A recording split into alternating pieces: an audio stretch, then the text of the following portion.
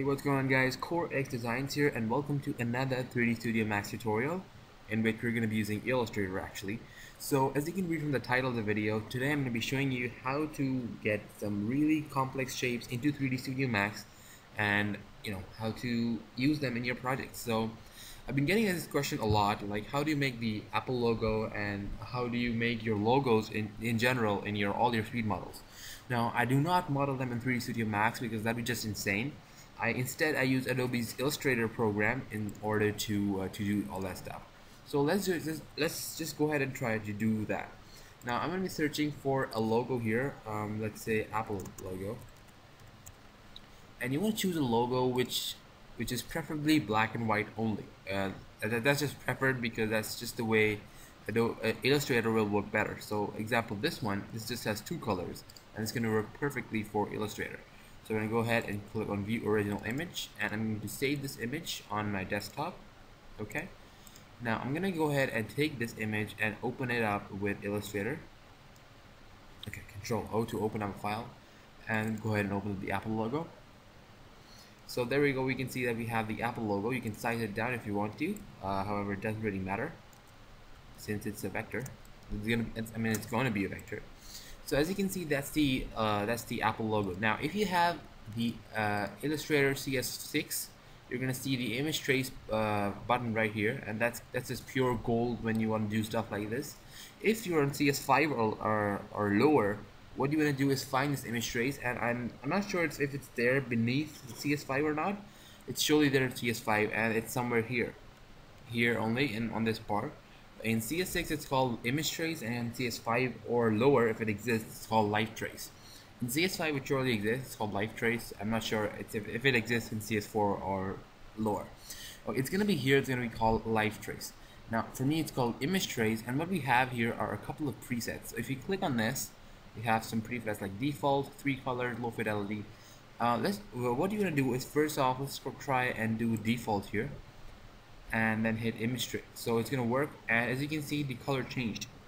And what happened actually is the color did not change, but Illustrator actually converted this into a vector. So now if we hit expand here, you can see that we have all these paths, and it just looks really cool. Now this was extremely easy. I didn't even have to use the pen tool to create this. Now doing this in 3D Studio, putting it in 3D Studio Max and applying a bevel modifier is extremely easy. So what you can do next is just hit File, Save As. I'm just going to save it as a desktop, as an Adobe Illustrator file. Hit Save, and then this is the important part. Now in this new dialog box, you want to select the version to be Illustrator 3. Now 3ds Max supports really old versions of Illustrator, not CS6 and newer versions. And I'm not sure from which version it supports, so I'm just going to choose the lowest one that possible, Illustrator 3, and this is surely going to use it. Support it. You're going to hit OK here, and you get this error that says some stuff might be lost. But since we're using only paths, nothing actually will be lost. So we just hit OK here. Now we open up 3D Studio Max. So all we need to do now is just open up 3D Studio Max and click on this green huge button here and go to import, and you just want to hover over it, don't click on it yet, and you're going to hit import here. Okay, now we're going to go ahead and browse the file that you just saved. I'm going to say open this, and just hit open here, and you want to say merge objects completely, not completely replace, because if you have some stuff already there, it's going to replace it. So hit OK here, and you want to import shapes as a single object. This is important, otherwise it's going to be really difficult to handle. Just hit OK here, and you can see that we have the Apple logo right there, and it's perfect. So I'm just going to go ahead and really quickly scale this up because it's really small. It usually arrives at really small. Now I usually get one error when I do this. So I'm just going to go ahead and apply a bevel modifier straight away, and you can see that it changes to a complete square and nothing, and you can't see the Apple logo. Now the reason that's happening is because if you go into the editable spline, we have this green border there. So we're going to go to spline, click on that border, and then hit delete. Now as you see, this border also selects some part of the logo, but that doesn't matter. So what happens from Illustrator actually is we have two lines on every line here. I'm not sure if you understand this, but if I delete this, it's not gonna delete this part. Delete, and you can see that we still have one. And if we go ahead and delete this, you see that we still have one. Now what happens actually is Illustrator puts in two pots at the exact same position. So when we import it in 3D Studio Max, it's like two splines with at the exact same position. So bevel cannot handle it. Now if you go ahead and apply the bevel, it's gonna apply perfectly, and you can do some really cool stuff with it.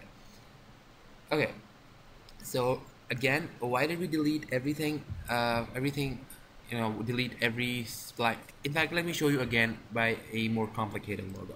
So I'm just gonna go ahead and search. Okay, I searched live face. So I'm just gonna really quickly search for, let's say, Apple logo, because that's just the first thing that comes into my mind right now. I'm gonna click on this, and as I told you, it should be preferably two colors. This one is green and white. So you can see, whoa. Okay, so I'm just gonna right click, save image as, go to my desktop, hit save. Okay, really quickly go into Illustrator, and I'm just gonna close this file and hit Control O to open the Apple logo. And then I'm gonna do the same thing. Select the image, click on image trace. Actually, don't click on image trace. Click on these options here, default. So as you can see, the default one works pretty fine except in this place. But that's just a small thing, and we can actually go ahead and duplicate this over here. So it won't make a difference in 3D Studio Max. You can do that much. So we hit expand here, and it's going to create some stuff here. Now, if you're wondering why I don't delete these pots over here only, if I try to select this pot, whoops. If I try to select this pot and delete it, it's going to delete everything. That's why we do it in 3D Studio Max. So we go File, Save As again. On the desktop, just hit Save, and Illustrator 3. Make sure you do this. This is very important. We hit OK and OK again. Go back here, delete this, and let's go to import. Whoops. So you don't want to click on that yet. You want to go ahead and import. You want to hover over it. So we go import, and we go import again, and just go ahead and open up this file, or the Opal logo. I didn't change the name here. So we open merge objects, okay, single object, okay, and we do the same thing. We go spline and delete the outer one first thing, delete, and then you can't see it right now, but there are actually two splines on every letter. So we click on this, delete, click on this, delete, this delete, this delete, and this delete. Okay, I'm just gonna really quickly delete the entire thing, and just holding down shift, create another O there because that was kind of messed up. And then we apply the bevel modifier, and everything looks cool. You can also go ahead and scale this if you want to, but if you do scale it, make sure you do it before the bevel, otherwise this completely destroys the bevel modifier. Okay, so as you can see, you have the Apple logo. So as you can see, that's the way I usually create all of my logos, and I do not model them in 3D Studio Max because that'd be insane. So yeah, this is pretty much it for this tutorial. It's going to be a really short one. So hope you guys liked it. If you did, please go ahead and hit the like button down below, and subscribe to my channel, and share the video with your friends if you really like it. So again, thanks for watching, and have a nice day.